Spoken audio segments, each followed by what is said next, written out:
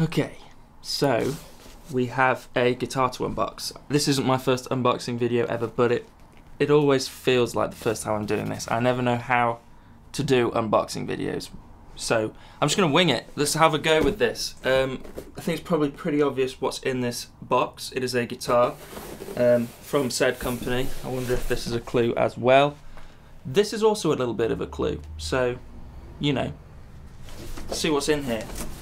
Really excited to unbox this guitar and super grateful for Fender for reaching out.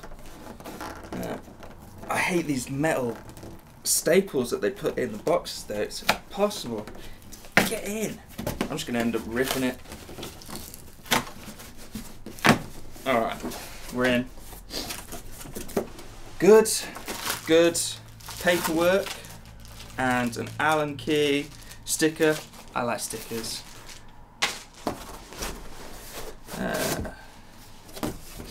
Okay, good start. I have to say, first impressions, this box weighs nothing at all. I was actually wondering if they'd forgot to put the guitar in, because literally this box weighs nothing. So that also might be a little clue on what guitar it is. And here it is. Aha! Here we go. Here we go.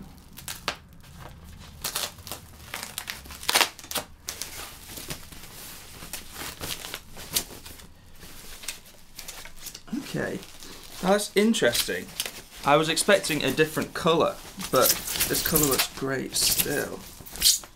Oh wow, so it's like a sonic blue. So I guess we'll go through a little specs on what this guitar actually is. It is a brand new Player Series, so kind of their Mexican range Mustang. Quite obviously it's a Mustang. And yeah, like I said, I was expecting it in the gold, but this sonic blue looks sweet as well. Maple fretboard, maple neck, older body, weighs absolutely nothing. Really don't know very much about Mustangs, which is why I was really interested in trying one of these out. Yeah, as far as I know, they started off being like a student model guitar. They were introduced in '64 as like a shorter scale length, smaller body guitar for basically beginners. I believe actually when they first brought them out, there was actually a 22.5-inch scale length. Since then they're now 24-inch scale length like this. See if it's in tune. Perfectly in tune as well. That's pretty amazing. As far as I know, the pickups are Strat-ish, but because of the shorter scale length, it's they might sound a little warmer, maybe not as spanky as a typical Strat. But yeah, really interested in getting some tones with this. I'll plug it in quickly now. Yeah, I think it looks great. The finish is really nice. Sonic blue is a favourite colour of mine. It's a satin feeling on the neck, which I was a little worried about, that it was going to be glossy on the neck. Personal preference, I like the satin.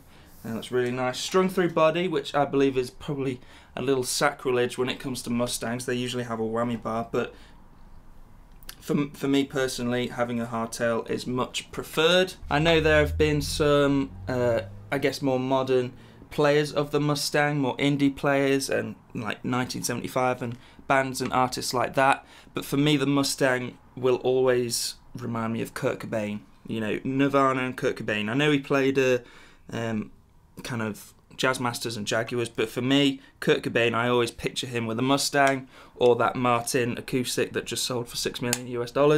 But yeah, I always picture him with a Mustang, and yeah, I'm a big 90s grunge fan, which is also why I'm wearing the Sub Pop cap. Little tease for you guys. Yeah, so really excited to get to know this guitar. Let's get some tones right now. I'm going to tune it up. Usual rig for me, into the pedal board, into the Victor V40, blah de blah de blah. I don't know, I think I probably set the camera at the wrong height, but we're going to roll with it because it's unboxed now, and you can't exactly do an unboxing twice, can you? No. Okay, so let's get some tones. Cheers, guys.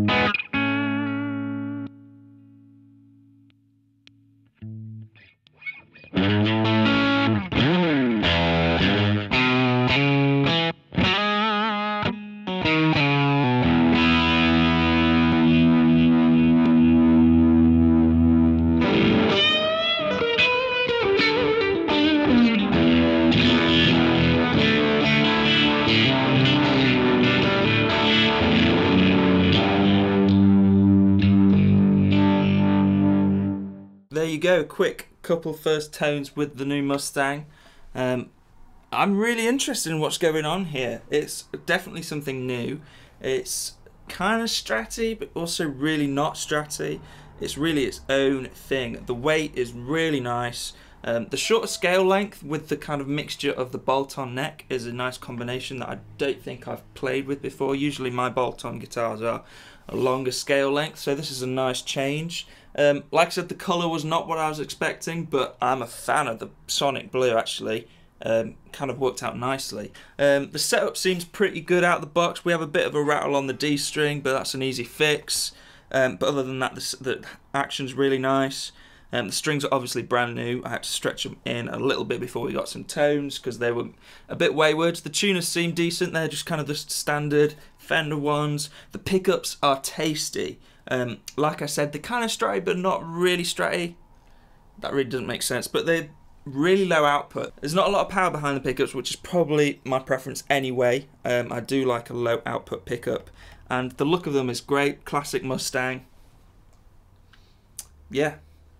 The neck feels nice. It's a bit chunkier than, I don't know, it's probably just like a medium C. You know, I feel like that's pretty standard across modern Fenders, but there's a reasonable amount to grab hold of. I wouldn't say it's a super slim neck at all. I have to say I'm impressed. You're going to start seeing this crop up in some demos, and also I'm going to be doing a full demo specifically on this guitar in the next couple of weeks. So yeah, definitely check out the new Player Series guitars from Fender.